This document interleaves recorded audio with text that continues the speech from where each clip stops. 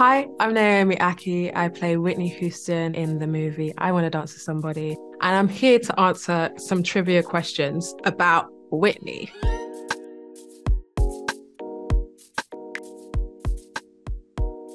Whitney was born in Newark, New Jersey. I learned so much about Whitney. The thing that surprised me was learning about her approach to rehearsal. When she sang Star Spangled Banner, they wanted to get a recording just in case. And the story goes that she kind of went in, did it once, did it amazingly. And they were like, okay, do you want to do it again? And she was like, absolutely not.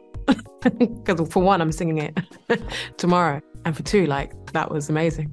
And I've heard a lot of stories like that she would be able to do things just in one take.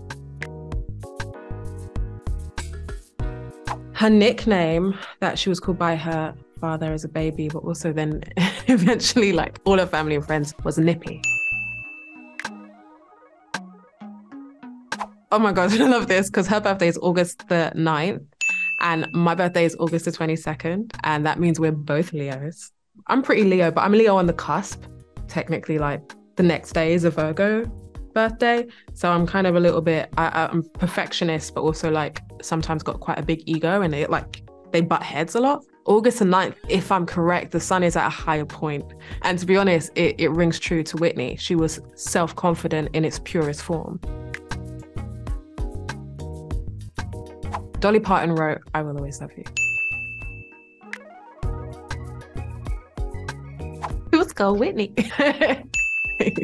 I've heard I Want to Dance with Somebody, like, obviously a lot. But recently it's been, when you're feeling down and out, love will save the day. Oh, love will save the day. Yeah, no, that's a good one.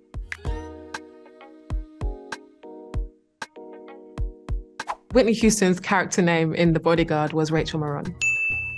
My first acting role was a part in Doctor Who that got cut. I was heartbroken. I think she won 6 Grammys in her career. So, the most challenging part, I mean, there was many different challenging parts. I think the biggest thing, without sounding too twee, was getting out of my own way. As much as I practiced and rehearsed and tried to understand Whitney, there was also a lot of work I had to do to not self-sabotage by being too nervous about doing this.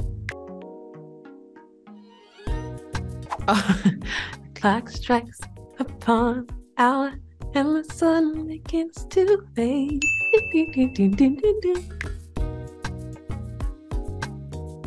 That picture is from the music video I Have Nothing. I have nothing. Whitney and Bobby Brown were married for, I think, 14 years. I think that youthful attraction to each other, that magnetic thing, lasted a really long time. But there was also a lot of difficulty within their relationship. When you love someone so much and yet maybe you're not helpful for each other in some other aspects. It started off youthful and fiery though, and it's a beautiful thing. That iconic outfit of beautiful Whitney in the white, red and blue tracksuit is from the Super Bowl. I remember the first look that I was like, oh, I think I was probably 10.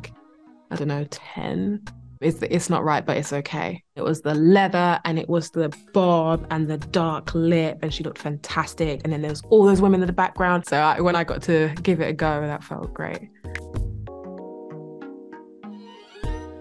7? Am I wrong? Did I get it? I think it's something everyone already knows, but it's nice to be reminded in watching the film that she had the most beautiful voice on the planet.